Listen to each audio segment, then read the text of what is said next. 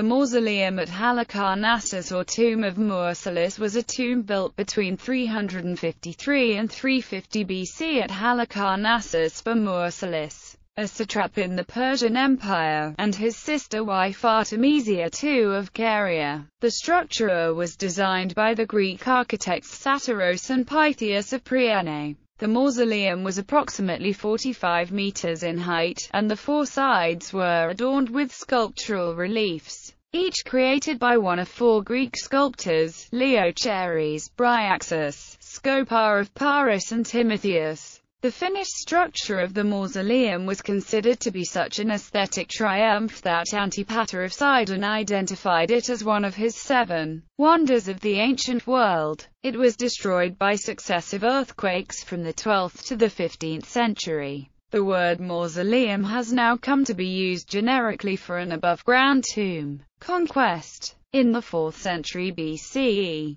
Halicarnassus was the capital of a small regional kingdom within the Achaemenid Persian Empire on the western coast of Asia Minor. In 377 BCE, the nominal ruler of the region, Halicarnassus of Melas, died and left the control of the kingdom to his son, Mausolus. Halicarnassus, a local satrap under the Persians, took control of several of the neighboring cities and districts. After Artemisia and Mausolus, he had several other daughters and sons, Ada, Idrias and Pixodris. Mausolus extended its territory as far as the southwest coast of Anatolia. Artemisia and Mausolus ruled from Halicarnassus over the surrounding territory for 24 years. Mausolus, although descended from local people, spoke Greek and admired the Greek way of life and government. He founded many cities of Greek design along the coast and encouraged Greek democratic traditions. Halicarnassus. Mausolus decided to build a new capital, a city as safe from capture as it was magnificent to be seen. He chose the city of Halicarnassus. If Mausolus' ships blocked a small channel, they could keep all enemy warships out. His workmen deepened the city's harbor and used the dredged sand to make protecting breakwaters in front of the channel. On land they paved streets and squares, and built houses for ordinary citizens. And on one side of the harbor they built a massive fortified palace for Mausolus, positioned to have clear views out to sea and inland to the hills, places from where enemies could attack. On land, the workmen also built walls and watchtowers, a Greek-style theater and a temple to Ares, the Greek god of war. Artemisia and Mausolus spent huge amounts of tax money to embellish the city. They commissioned statues, temples and buildings of gleaming marble. On a hill overlooking the city, Artemisia planned to place a resting place for her body and her husband's after their death. In 353 BC, Mausolus died, leaving Artemisia to rule alone. As a tribute to him, she decided to build him a tomb so famous that Mausolus's name is now the eponym for all stately tombs, in the word mausoleum. The construction was also so beautiful and unique it became one of the 7 wonders of the ancient world. Artemisia lived for only 2 years after the death of her husband. The urns with their ashes were placed in the yet unfinished tomb. As a form of sacrifice ritual, the bodies of a large number of dead animals were placed on the stairs leading to the tomb, and then the stairs were filled with stones and rubble, sealing the access. According to the historian Pliny the Elder, the craftsmen decided to stay and finish the work after the death of their patron, considering that it was at once a memorial of his own fame and of the sculptor's art. Construction of the mausoleum. Artemisia spared no expense in building the tomb. She sent messengers to Greece to find the most talented artists of the time. These included Scopar, the man who had supervised the rebuilding of the Temple of Artemis at Ephesus.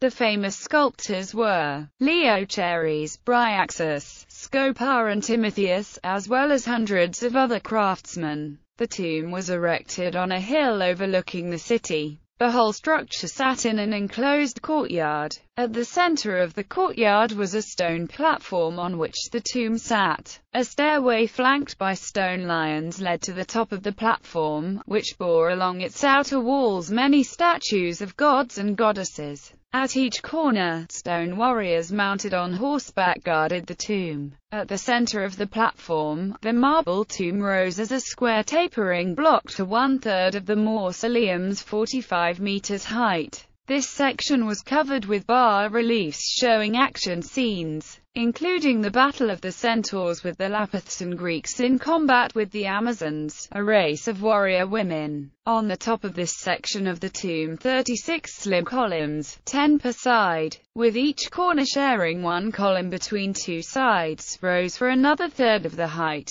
Standing between each pair of columns was a statue. Behind the columns was a solid cellar-like block that carried the weight of the tomb's massive roof. The roof, which comprised most of the final third of the height, was pyramidal. Perched on the top was a quadriga, 4 massive horses pulling a chariot in which rode images of Mausoleum and Artemisia. History. Modern historians have pointed out that 2 years would not be enough time to decorate and build such an extravagant building. Therefore, it is believed that construction was begun by Mausoleum before his death or continued by the next leaders. The mausoleum of Halicarnassus resembled a temple, and the only way to tell the difference was its slightly higher outer walls. The mausoleum was in the Greek-dominated area of Halicarnassus, which in 353 was controlled by the Achaemenid Empire. According to the Roman architect Vitruvius, it was built by Satyros and Pythias, who wrote a treatise about it. This treatise is now lost.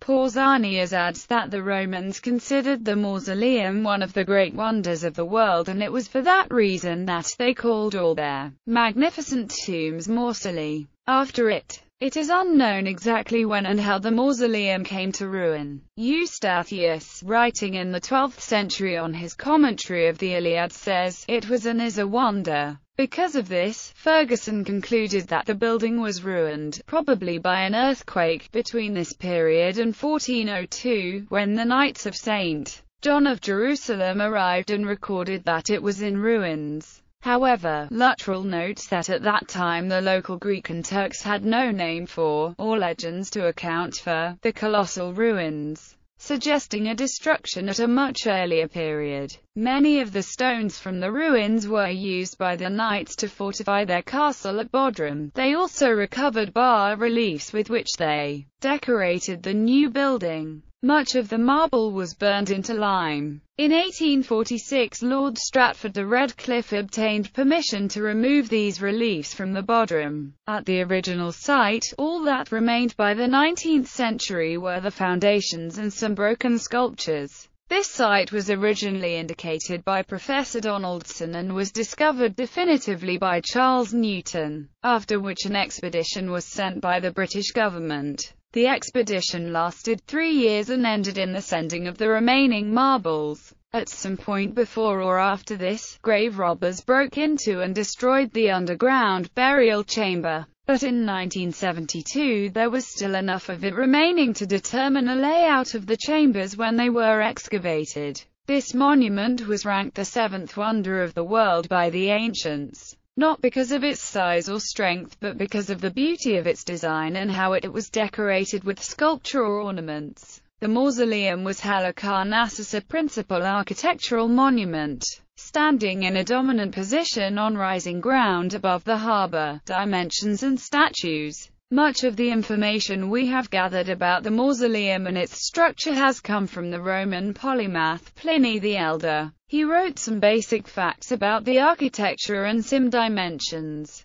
The building was rectangular, not square, surrounded by a colonnade of 36 columns. There was a pyramidal superstructure receding in 24 steps to the summit. On top there were 4 horse chariots of marble. The building was accented with both sculptural friezes and freestanding figures. The freestanding figures were arranged on 5 or 6 different levels. We are now able to justify that Pliny's knowledge came from a work written by the architect. It is clear that Pliny did not grasp the design of the mausoleum fully, which creates problems in recreating the structure. He does state many facts which help the reader recreate pieces of the puzzle. Other writings by Pausanias, Strabo, and Vitruvius also help us to gather more information about the mausoleum. According to Pliny, the mausoleum was 63 feet, north and south, shorter on other fronts, 411 feet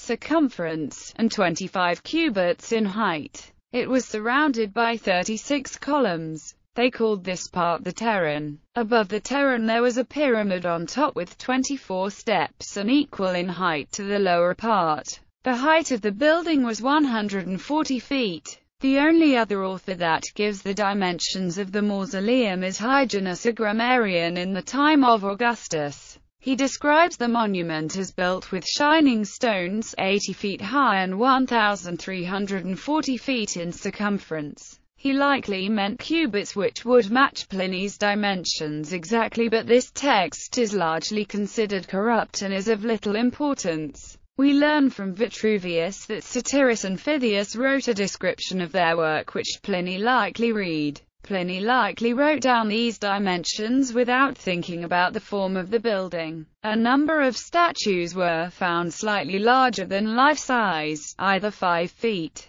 0 in, or 5 feet, 3 in length. These were 20 lion statues. Another important find was the depth on the rock on which the building stood. This rock was excavated to 8 or 9 feet deep over an area 107 by 127 feet. The sculptures on the north were created by Scopar, the ones on the east Bryaxis, on the south Timotheus, and on the west Leochares. The mausoleum was adorned with many great and beautiful sculptures. Some of these sculptures have been lost or only fragments have been found. Several of the statues' original placements are only known through historical accounts. The great figures of Mausolus and Artemisia stood in the chariot at the top of the pyramid. The detached equestrian groups are placed at the corners of the sub-podium. The semi-colossal female heads, they may have belonged to the acroteria of the two gables, which may have represented the 6 Carian towns incorporated in Halicarnassus. Work still continues today as groups continue to excavate and research the mausoleum's art. Later history of the mausoleum. The mausoleum overlooked the city of Halicarnassus for many years. It was untouched where the city fell to Alexander the Great in 334 BC and still undamaged after attacks by pirates in 62 and 58 BC. It stood above the city's ruins for 16 centuries. Then a series of earthquakes shattered the columns and sent the bronze chariot crashing to the ground. By 1404 AD only the very base of the mausoleum was still recognizable. The Knights of St. John of Rhodes invaded the region and built Bodrum Castle. When they decided to fortify it in 1494, they used the stones of the mausoleum. In 1522 rumors of a Turkish invasion caused the Crusaders to strengthen the castle at Halicarnassus, and much of the remaining portions of the tomb were broken up and used in the castle walls.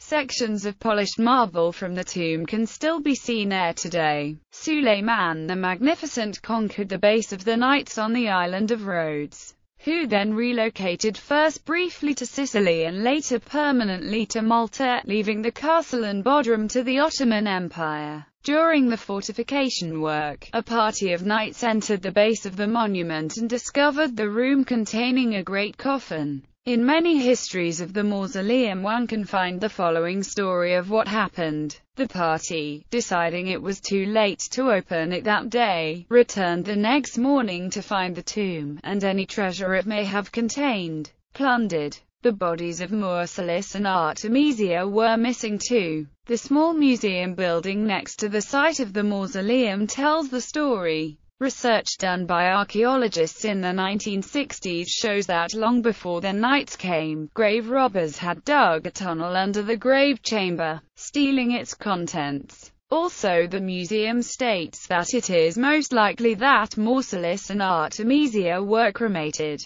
so only an urn with their ashes was placed in the grave chamber. This explains why no bodies were found. Before grinding and burning much of the remaining sculpture of the mausoleum into lime for plaster, the knights removed several of the best works and mounted them in the Bodrum castle. There they stayed for 3 centuries. Discovery and excavation. In the 19th century, a British consul obtained several of the statues from Bodrum Castle. These now reside in the British Museum. In 1852, the British Museum sent the archaeologist Charles Thomas Newton to search for more remains of the mausoleum. He had a difficult job. He didn't know the exact location of the tomb, and the cost of buying up all the small parcels of land in the area to look for it would have been astronomical. Instead, Newton studied the accounts of ancient writers like Pliny to obtain the approximate size and location of the memorial, then bought a plot of land in the most likely location. Digging down, Newton explored the surrounding area through tunnels he dug under the surrounding plots. He was able to locate some walls, a staircase, and finally 3 of the corners of the foundation. With this knowledge, Newton was able to determine which plots of land he needed to buy. Newton then excavated the site and found sections of the reliefs that decorated the wall of the building and portions of the stepped roof. Also discovered was a broken stone chariot wheel some 2 meters in diameter, which came from the sculpture on the mausoleum's roof. Finally, he found the statues of Mausoleum and Artemisia that had stood at the pinnacle of the building. In October 1857, Newton carried blocks of marble from this site by the HMS Supply and landed them in Malta. These blocks were used for the construction of a new dock in Malta for the Royal Navy. Today this dock is known as Dock No. 1 in Cospicua, but the building blocks are hidden from view, submerged in Dockyard Creek in the Grand Harbour. From 1966 to 1977, the mausoleum was thoroughly researched by Professor Christian Jeppesen of Aarhus University, Denmark. He has produced a 6-volume monograph, The Mausoleum at Halicarnassus.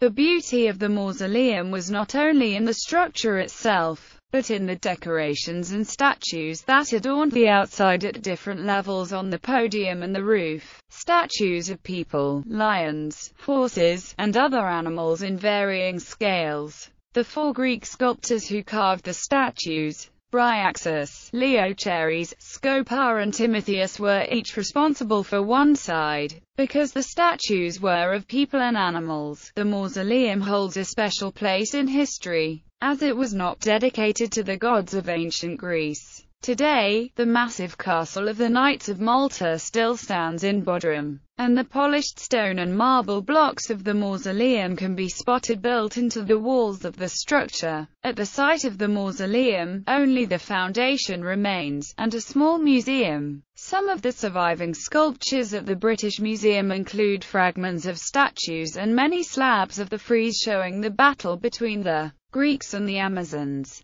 There the images of Mausolus and his queen watch over the few broken remains of the beautiful tomb she built for him. Reconstruction of the Amazon Omishi can be seen in the left background, the British Museum, Room 21. Statue usually identified as Artemisia. Reconstruction of the Amazon Omishi can be seen in the left background, the British Museum, Room 21. Slab from the Amazon Omishi believed to show Hercules grabbing the hair of the Amazon queen Hippolyta. Influence on modern architecture. Modern buildings whose designs were based upon or influenced by interpretations of the design of the Mausoleum of Mausolus include the Civil Courts Building in St. Louis, the National Newark Building in Newark, New Jersey, Grant's Tomb and 26 Broadway in New York City, Los Angeles City Hall, the Shrine of Remembrance in Melbourne, Australia, the Spire of St. George's Church, Bloomsbury in London, the Indiana War Memorial in Indianapolis, the ancient accepted Scottish Rite Southern Jurisdiction's headquarters, the House of the Temple in Washington, D.C., and the Soldiers and Sailors Memorial in Pittsburgh.